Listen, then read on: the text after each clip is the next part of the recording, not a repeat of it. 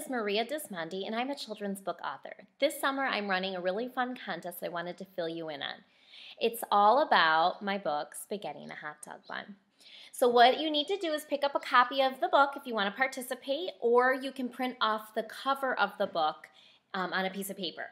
Take a picture of the book in front of a really cool landmark, somewhere on vacation, or even a place where you live.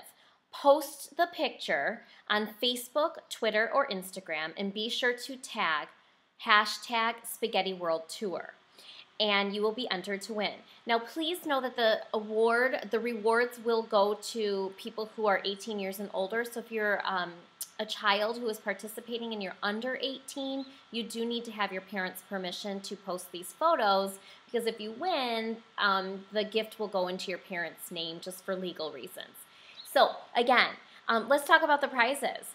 There are a couple different categories. The person who takes a picture of spaghetti in a hot dog bun in front of some type of a landmark or on some vacation, the furthest location from my P.O. box in Wixom, Michigan, will win